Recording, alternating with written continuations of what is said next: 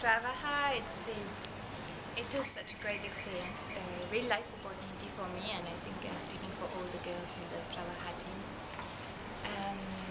And obviously it's a great dance experience, but also working with Shiji sir is just also teaching us a way of life.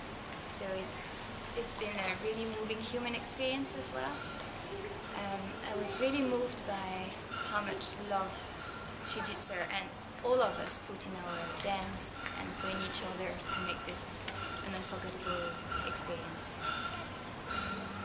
Also the theme of Pravaha is really dear to me. So I'm an environment scientist, so understanding and protecting the environment is really what I do. And having the chance to pass this message on through arts and dance is really a great opportunity too.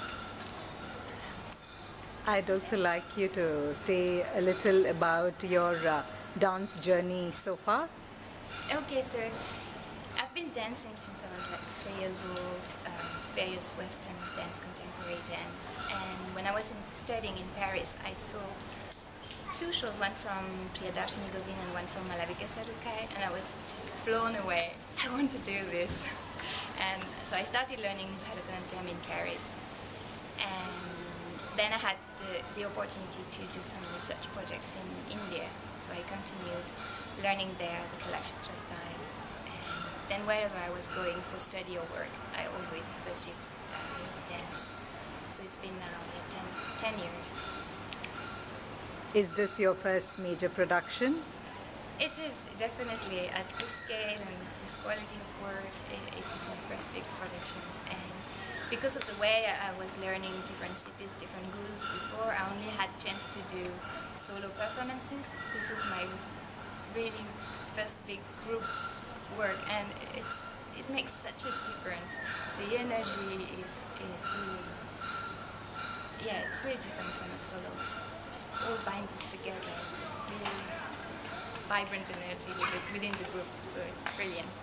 What is it like to be the only non-Indian in the production? Is it any different, or do you just feel like, I mean, you're just one of the dancers, being a non-Indian does not matter? It doesn't matter most of the time. I think the main thing, it was not about the origin, it was more that I was new to CIFAS and all the girls knew each other, so there was a bit of time, but they all been so welcoming and they're all so warm. So, no, not much, no difference really. And maybe because I'm married to an Indian and really used to the Indian culture, completely immersed into it, so I myself don't feel the difference. Maybe that's why it doesn't matter really. The only thing is sometimes my Western classical training comes back, especially in such a challenging choreography as Jiu-Jitsu, so I do have to watch that a little bit, but that's all. Thank you very much. We are looking forward to the production as much as you are. Thank you.